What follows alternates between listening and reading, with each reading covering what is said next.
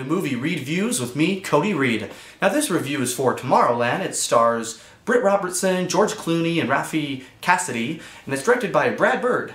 Now first off, you might not really know what this movie's about from some of the previews you've seen, and that's because it's on purpose. They wanted to keep some of the movie a mystery, which ended up being an okay thing.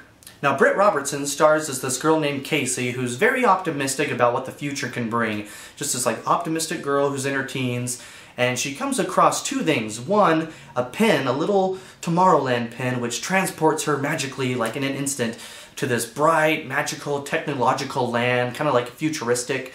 And then she also comes across this girl, Athena, who can help her return there because she only got a glimpse of it, was only there for a little bit, and so this girl, Athena, is able to help her get back there. But in order to do that, they need the help of George Clooney's character, Frank, who is kind of like this grumpy, cranky guy who, has been to Tomorrowland, and he had some of that hope that Casey used to have, but he's kind of lost that and he's cranky now, so this trio work together to return back to Tomorrowland, and that's where the story goes off.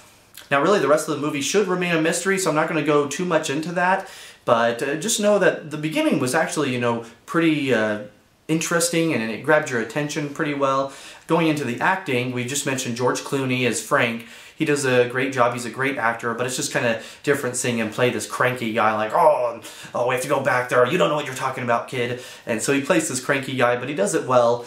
Rafi Cassidy, actually, I don't want to talk about too much of her role, but just know that she's a really great actress, actually, for someone her age, and she plays a vital role and a great part in this story.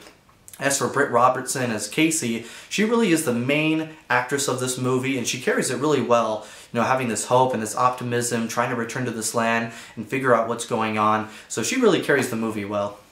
Now to some of the negatives, there wasn't as much Tomorrowland, the place, as I had hoped.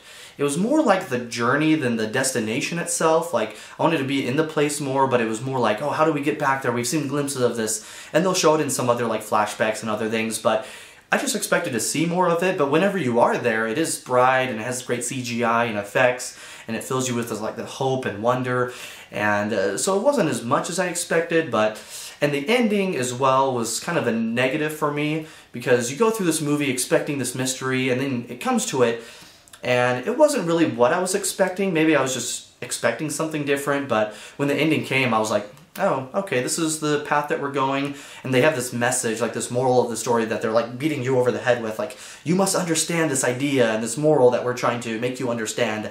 So, with the effects and it just being the destination place, Tomorrowland, we didn't see much of it. Those kind of brought down my overall score of the movie. But like I mentioned, when you are there, it's a great change from those dystopian, bleak future movies that we've seen. This one kind of has more of a hope and brightness to it. To kind of wrap up, if you're on the fence still, one of the biggest things going for this movie is that it's original. It's not part of a remake or a reboot or a sequel. It's this own movie, it's an original idea. So if you like movies like that, you might like Tomorrowland. If you're expecting some great mystery though at the end, you might be let down, so that might be a con against the movie. So those are some things that might make you go for or against it. With all those things in mind, I'm going to give it a 3.5 out of 5 stars. Like I mentioned, the first 2/3, 3/4 of the movie I still really enjoyed. It had great pace, great acting and effects, but then when you get that last quarter of the movie, I was just expecting something else that it could have or should have done, and and then overall just kind of made it enjoyable. I expected to love this movie, but I thought it was enjoyable.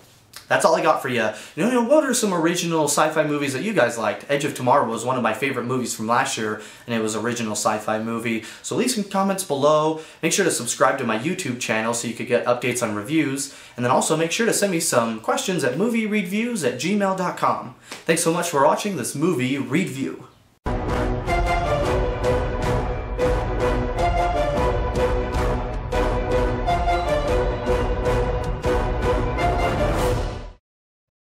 Hi, my name's Stitch. I was in a sci-fi movie from Disney, Lilo and Stitch.